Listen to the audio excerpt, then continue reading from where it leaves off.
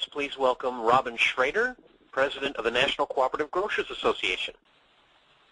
Okay, thanks very much. To the next slide, please. My organization go from Chuck talking about things from a global perspective down to a very sector-specific association here in the United States. Next slide, please. Just to give you a little bit of background, the National Cooperative Grocers Association was formed out of several regional associations that had grown up over a period of time. The first was in 1992 in the Midwest, and then by 1996 we had 6 different regional cooperative associations across the country. These were groups of co-ops within multi-states, 2 to 3, sometimes more than that were working together trying to find commonalities of how they could leverage themselves against competition. Next slide, please. NCGA was officially formed in 1999, and then we incorporated in 2000. At that time, we had just a little bit over half the number of stores that we have currently today, about 270 million in total sales, and we operated in a federated system, which meant that the regional associations were the actual members of NCGA. In 2004, we reorganized that structure so now that every single individual co-op that's a member of NCGA is a direct member, no longer through a regional association. Next slide. So today, NCGA is a business services purchasing cooperative for 114 consumer-owned food co-ops. We operate over 140 locations in 32 states. Our aggregate sales are now just over $1.3 billion, and we are the second largest segment next to Whole Foods in the natural foods industry in the United States. Next slide. So one of the reasons we're extremely happy and thrilled that we made the move that we did in 2004 to then have a national purchasing agreement in 2006 with our main supplier is that none of us saw the recession coming. So this chart will show you what kind of happened to not only the big guys, but happened to us. Just to give perspective here, the blue bars are inflation. The dark blue bar at the top, showing the same sort of curve as the red line on the bottom. The dark blue line is us. That's food co-ops. And the red line is Whole Foods Market. So you can see that the recession kind of hit the industry very similar to all of us.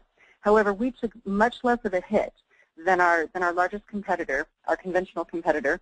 And we attribute that to a lot of things, but most notably to the fact that we were organized together so that every cooperative in our system had access to much better pricing than they would have had going into that recession on their own. Next slide. So we operate in a few different program areas. First and foremost, we operate in our development side, which is all of our general managers and staff below them at the department level working together to peer support, to share best practices, to develop their skills, and really raise the bar of operational excellence within their cooperatives. At the national level, we do a great deal of advocacy and outreach. We are a proud founding member of the National Organic Coalition, which is becoming an increasingly strong voice in Washington for issues on organic standards, small farmer and local food systems. And then our purchasing and marketing departments are our 2 largest departments within NCGA, and they work closely together on a number of key programs for our members. Next slide. Our purchasing department recently renewed our primary supply agreement with our main supplier, United Natural Foods Incorporated, and that was really a timely event because so many things changed just after renewing that agreement with UNFI, including leadership changes, their segue into the Canadian market. So we are very happy to be safe within our preferred pricing for all of our cooperatives for another 5 years. We're transitioning from a monthly to biweekly promotions program, and any of you that shop in a grocery store know that promotions can very much drive what happens, month to month, week to week in those stores. So we see this as a big benefit coming up to really increase our marketability against other competitors that are doing more frequent promotions.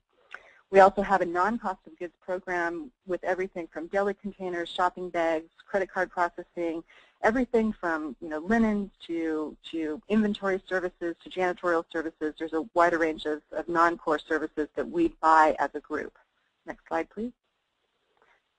And you can see that, our purchases are really increasing on the non-cost of goods side. And this is one, point I want to make with cooperatives organized like ourselves. There's certain things that every grocery store has to do, whether you're a cooperative or not. And it really doesn't mean anything to the consumer because everyone has to mop their floors and everyone has to have their linens cleaned and everyone has to do certain things that don't make a meaningful impact. So we want to take away the burden of some of those issues for our stores so that they can focus on the things that really do make a difference in the consumer's mind of being a cooperative. Next slide, please. And so one of the main things that our marketing department has done over the last several years is to develop, in conjunction with our members, a brand new consumer brand that we've launched in 2010. It's called Co-op Stronger Together. And we also have a new consumer-focused website, which is strongertogether.coop, designed to really speak to consumers about the values and qualities of food cooperatives, what makes us different, give them a chance to share their experiences, talk about why they enjoy the cooperative experience more than they do other retailers. We've redesigned all of our packaging and marketing materials with this new brand, working closely, of course, with purchasing because everything from our flyers and all of the things that those two business groups do together within NCGA will have this new brand. Next slide. Was that the chime that I just heard, Joel?